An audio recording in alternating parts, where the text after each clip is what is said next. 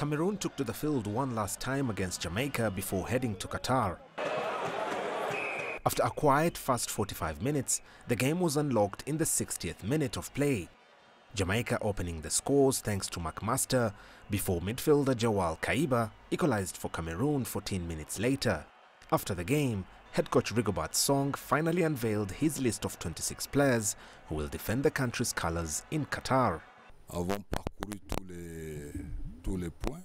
My staff and I have analyzed the list of all Cameroonian players to see who fits our objectives. In terms of goalkeepers, we have selected Simon, Andre Onana and Epasi.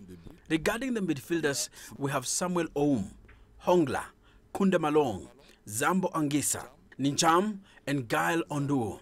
In attack, we have Vincent Abubakar, Nzame, Beumo, Chopo Moting, Gamelu, Ngom, Toko Ekambi and Basogog.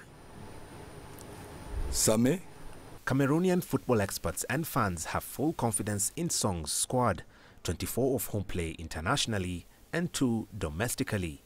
It is a group that has the means to play the spoils during this World Cup. It is a group of 26 players, a list with some surprises, but a good group overall. Frank Zambo Anguissa, Choupo-Moting and Andrew Onana are the 3 most successful players in Europe at the moment. I think they can help us achieve our dream and that of the president of the federation.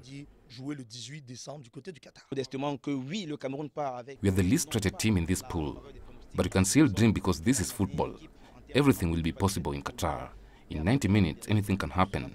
We have already seen it in 1990 during the match between Cameroon and Argentina. So I think this Cameroon team can still make us dream. The Indomitable Lions, who will be in their 8th participation at the World Cup, are lodged in Group G alongside Brazil, Switzerland and Serbia. Their first match will be against Switzerland on the 24th of November.